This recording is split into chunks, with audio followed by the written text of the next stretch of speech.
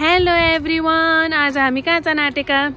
आज हामी लिखित एक्जाम दिन जान आँटेका। मेरो प्राण प्यारो मित्रको लिखित एक्जाम छ, मेरो चाहिँ होइन। को मित्र? तिम्रो मित्र हो म? मित्र हैन, प्राण भित्र, मेरो मुटु भित्र भन।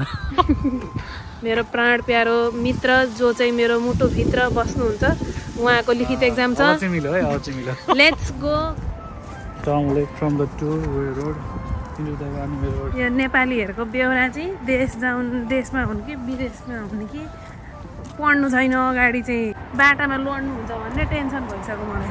पढ्नु पर्यो नि, एक्जाम भयो पढ्नु परेन, केयरलेस गर्नु हुँदैन। एक्जामको लागि प्रेसर लिनुपर्छ। प्रेसर लियो भने पास भइन्छ। जसले एक्जामको प्रेसर लिँदैन त फेल हुन्छ। मैले प्रेसर लिएको एक्जामको। ल अब हामी पुग्न आँट्यौँ। बेबे पार्कमा छ। नो प्लिज क्या बेबे, एक्जाम दिन जानु पर्दैन भनेको। ए प्लिज, कस्तो प्लिज हो भनेको।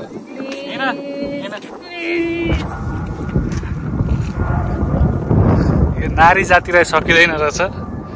घडघडो जात एकचोटि लागेपछि लागो त्यो त्यो पुरा नगरिकन त खैरात छैन।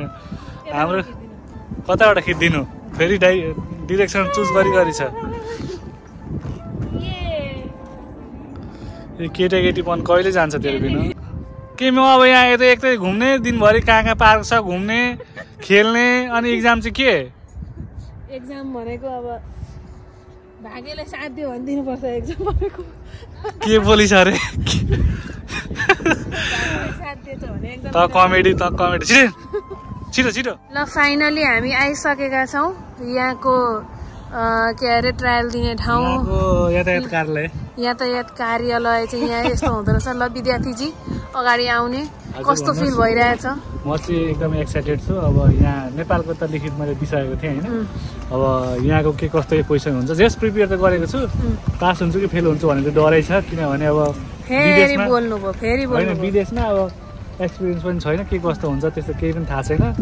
जस एक्जाम दिने हो, पास हुन्छ फेल हुन्छ अब भिडियोमा थाहा भइहाल्छ उहाँहरूलाई पनि होइन। ल मेरो शुभकामना छ। Thank you.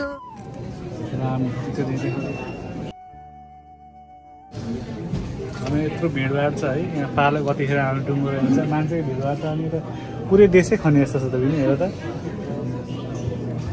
सबै त्यो टाउकोमा पखेटा भएको छ मान्छे मात्रै अन्त। पखेटा अनि 242 पालोहरू गर्छ। कति नम्बरको आइसक्यो अहिले? 125 आयो। यो रातो पिलिक गरिरहेछ नि, यहाँ चाहिँ आफ्नो टोकन नम्बर आउँछ। अनि आफ्नो टोकन नम्बर आइसकेपछि त्यसको तलको काउन्टरमा जाने, बिल पे गर्ने, अनि त्यो बिल पेपर लिएर एक्जाम दिन जाने। पालो आइपुग्न लाग्यो है। मुटुको धड्कन बढेको छ। अनुहार अहिलेको जस्तै रातो पार्नु न। अहिलेको जस्तै रातो, कस्तो रातो पार्ने, निलो पार्ने, कालो निलो हरियो पहेँलो सबै पार्न सकिन्छ र भनेको। कति नजिक दाँत मात्र देख्यो होला है। छिटो कति नजिक खिचेको। डराउनु न। कस्तो नर्भस हुनुभएको थियो। मैले लुकाएर भिडियो खिचेको हजुरहरूलाई नर्भसनेस देखाउनको लागि। क्यामेरा तेर्स्यायो भने त पुरा कन्फिडेन्ट जस्तो फेस बनाइहाल्नुहुन्थ्यो। अनि त्यही भएर आफ्नो टोकन नम्बरसँग मिल्ने टोकन नम्बर अनाउन्समेन्ट हुने बित्तिकै हेरौँ न मुख कस्तो बनाउनुहुन्थ्यो।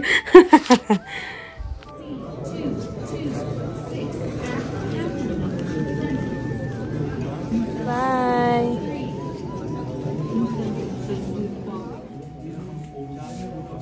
एक्जाम दिन रमन जानुभएको होइन। म यति डराएँ। म यहाँ थुर मोबाइल पनि हेर्न मन नलागेर डराउँदै बसेको थिएँ। आउनुभयो।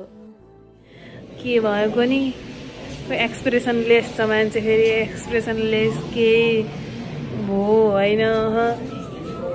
केही पनि भन्नु छैन। के भयो? पास भयो। ओ ल बधाई छ। अचम्म पनि भयो आज होइन। ल कङ्ग्रेचुलेसन। जम्मा चाहिँ के हुन्छ भने दुईटा टेस्ट हुन्छ क्या। एउटा चाहिँ रोड रुल्सको हुन्छ, एउटा चाहिँ रोड रुल्सको हुन्छ 20 क्वेसन हुन्छ। अनि एउटा चाहिँ रोड साइनको हुन्छ क्या। रोड साइनको 20 क्वेसन हुन्छ होइन। अचम्म भयो। के हुँदो रहेछ भने मलाई पनि थाहा थिएन यो रुल चाहिँ होइन।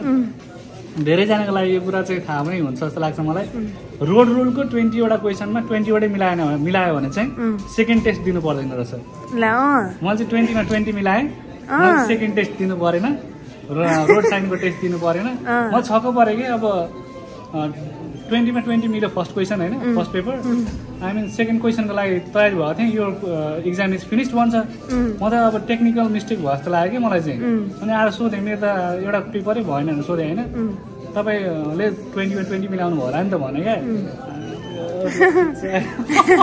ल है कङ्ग्रेचुलेसन्स आज खसीको मासु खानुपर्छ खसीको मासु ल ल ल ल ल है भनेपछि मनमा ट्यालेन्ट पल्टियो त कतिवटा मिस्टेक गर्दा चाहिँ अर्को आउँदो रहेछ एउटा मात्रै मिस्टेक भयो भने दुईटा एक्जाम दिनुपर्दो रहेछ 20 मा 20 मिलायो भने चाहिँ सेकेन्ड एक्जाम दिनुपर्छ जान्ने मान्छेहरूको लागि चाहिँ राम्रो रहेछ हामी जस्तै भनौँ न म जस्तै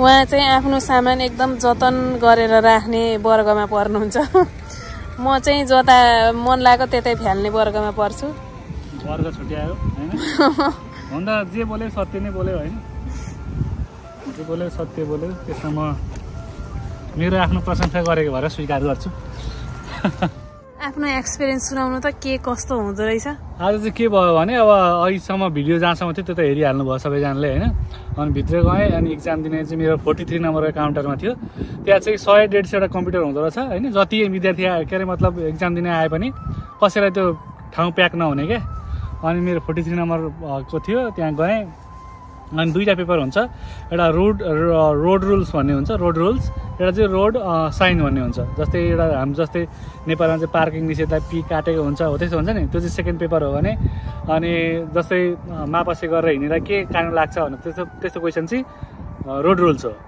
अनि रोड रुल्सको क्वेसन 20 वटा हुन्थ्यो अनि रोड साइनको क्वेसन चाहिँ 20 वटा हुन्थ्यो अनि हामीले प्रत्येक ग्रुपमा 20 वटा भयो अरे अगाडिको 20 मा 4 वटा मिस्टेक गर्न पाउँछ 5 वटा मिस्टेक हुने त्यो फेल पछाडि पनि तिम्रो 4 वटा मिस्टेक गर्न पाउँछ रोड साइडमा पनि फेरि 5 वटा मिस्टेक भयो भने आफै फेल हुन्छ जता पनि मतलब के भयो भने रोड रुल्सको 20 वटा रोड साइडको 4 वटा मात्र मिस्टेक फेलै भयो क्या अनि त्यस्तो हुन्छ अनि मैले चाहिँ अब फर्स्ट पेपर सुरु गरेँ अनि फर्स्ट पेपर सुरु गर्दाखेरि चाहिँ सुरु गर्दै गएँ 15 वटा मिल्यो होइन अझ के हो भने 4 वटा क्वेसनमा 5 वटा क्वेसन बाँकी छ प्रेसर भयो झन् कस्तो प्रेसर भयो 4 वटा मात्रै मतलब बिग्रियो भने म फेल हुन्छु नि त डर भयो कि भएन डर एकदमै फेल भयो मतलब फेल हुन्छ भने डर त भयो नि प्रेसर एकदमै बढी थियो होइन अब एउटा मात्रै मिल्यो भने पनि 4 वटा रहन्छ 4 वटा नमिल्यो भने केही पनि एउटा त क्वेसन मिल्यो यो ग्रुपमा चाहिँ म पास भएँ 16 वटा मिल्यो होइन 4 वटा त फेल गर्दा पनि केही हुँदैन नि त बिग्रिँदा पनि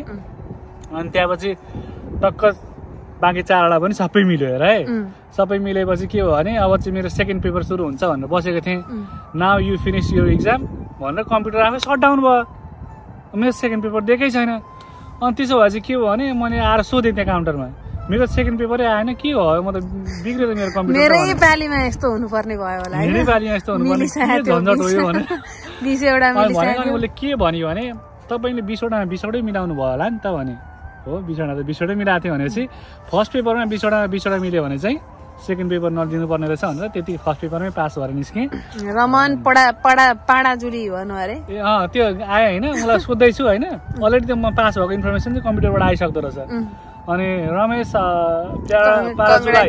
रमेश प्याराजुलाई भने होइन ए मलाई त पास भएको आइसकेछ भनेर अनि गएँ बाँकी कुरा चाहिँ म अब के भन्न चाहन्छु भने जो नेपालबाट आउँदै हुन्छ क्यानाडा अनि नेपालबाट के गरेर आयो भने फाइदा हुन्छ यहाँ नेपालको ड्राइभिङ लिएर लाइसेन्स लिएर आयो भने यहाँ के फाइदा हुन्छ होइन भन्ने कुरा चाहिँ इन्फर्मेसन दिन चाहन्छु क्यानाडामा चाहिँ 3टा लाइसेन्स हुन्छ कार्डै हुन्छ 3टा लाइसेन्स हुन्छ नेपालमा चाहिँ एउटा मात्रै लाइसेन्स हुन्छ जो चाहिँ ट्रायल पास गरेपछि पाइन्छ क्यानाडामा चाहिँ G1 पास गर्दा पनि जम्मा 3टा हुन्छ G1 G2 र G तपाईँले G1 पास गर्दाखेरि पनि लिखित पास गर्दाखेरि पनि कार्ड पाउनुहुन्छ लाइसेन्स पाउनुहुन्छ बकाइदा स्मार्ट कार्ड G2 पास गर्दा पनि स्मार्ट कार्ड पाउनुहुन्छ र G पास गर्दाखेरि पनि स्मार्ट कार्ड पाउनुहुन्छ जस्तै अब G1 G2 G भनेको चाहिँ के हो भन्दाखेरि G1 भनेको लिखित इक्जाम भयो लिखित इक्जाम भएको मान्छेले पनि रोडमा गाडी कुदाउन पाउँछ तर एटलिस्ट 4 वर्ष क्यानाडामा गाडी कुदाइसकेको मान्छे चाहिँ फुल लाइसेन्स भएको हुनुपर्छ अनि G2 भनेको चाहिँ के हो नेपालमा फेरि मतलब क्यानाडा भने G2 भनेको चाहिँ हामी नेपालमा जुन 8 दिन्छौँ अनि उकालो ओह्रालो दिन्छौँ नि त्यस्तै ट्रायल दिनुपर्ने हुन्छ G2 मा चाहिँ त्यो चाहिँ G2 हो G2 पास गरेपछि पनि फुल्ली अधिकार हुँदैन बाटोमा के कन्डिसन हुन्छ त्यस कन्डिसनमा चाहिँ हामी मतलब त्यो चाहिँ अधिकार पाउन सकिँदैन भने अर्को G भन्ने हुन्छ जो चाहिँ रोड टेस्ट हो रोड टेस्ट दिइसकेपछि चाहिँ हामी फुल्ली लाइसेन्स भयो क्यानाडाको र नेपालबाट ल्याएको लाइसेन्स ल्याउँदा चाहिँ के फाइदा हुन्छ भने नेपालबाट हामीले जुन लाइसेन्स लिएर आउँछौँ नेपालमा बनाएको लाइसेन्सको एउटा एब्स्ट्र्याक्ट भन्ने जो चाहिँ हाम्रो परराष्ट्र विभागमा कन्सुलर विभागमा जानुपर्छ जो चाहिँ हाम्रो पासपोर्ट बनाउने ठाउँमा त्यहाँ गएपछि एब्स्ट्र्याक्ट बनाइदिन्छ जुन यो मान्छे चाहिँ यति वर्ष अगाडि लाइसेन्स बनाएको हो यति वर्षको एक्सपिरियन्स छ भनेर त्यो लिएर आयो भने चाहिँ एउटा फाइदा छ है G1 दिनुपर्छ भने G2 दिनु पर्दैन जस्तै हामी जो उकालो ओह्रालो 8 त्यो दिनु पर्दैन अनि एकैचोटि G दिन पाउँछ रोड टेस्ट दिन पाउँछ त्यसले गर्दाखेरि थोरै पैसा पनि बच्छ भने अनि रोड टेस्ट दिँदा जुन हामी ट्रायल सिक्छौँ यहाँ आएर सिक्दा धेरै खर्च हुन्छ त्यो खर्चबाट पनि बचिन्छ तपाईहरुले नेपालको लाइसेन्स निकालेर पेपर एब्स्ट्र्याक्ट बनाएर लिएर आएर यहाँ डाइरेक्ट G1 दिएर G दिन पाउनुहुन्छ धेरै राम्रो हुन्छ G चाहिँ एकदम कन्फिडेन्स भएर दिनु होला है फेरि G फेल भयो भने फेरि G2 मा झार्दिन्छ त्यही भएर एकदम कन्फिडेन्स भएर मात्रै दिने दियो रोड टेस्ट चाहिँ ल आजको भिडियोलाई यति नै यहाँ नै कम्प्लिट गरौँ र यस्तै जानकारीमूलक भिडियो फेरि पनि लिएर आउनेछौँ भ्लगहरु पनि आउनुहुनेछ भ्लग पनि आउनुहुनेछ बाहिर थाहा पाउनु भयो नि ड्राइभिङ सिकेर आउँदाखेरि चाहिँ के फाइदा हुन्छ त भन्ने कुरा सबै उहाँले भन्नु र अरु पनि केही क्वेशन छ भने कमेन्टमा गर्नु होला म अवश्य पनि रिप्लाई गर्नेछु है त बाइ बाइ